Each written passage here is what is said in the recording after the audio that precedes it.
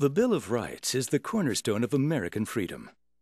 It describes certain key rights of the people the government is forbidden to infringe upon. Bill of Rights are the first 10 amendments to the United States Constitution. As I recall, the Bill of Rights was put together after the Constitution. That's right. It was proposed because some people criticized the way the Constitution was drafted for being vague and for lacking protection against tyranny. The people wanted the Bill of Rights because in the Constitution there's nothing specific for people's rights included in there. And kind of lays out what the government can and can't do. And so they pretty much restricted the state in the 10 articles, otherwise known as the Bill of Rights. The rights of the people had to be spelled out. So they thought to make something separate that includes everybody's basic human rights. And those are rights we still cherish today.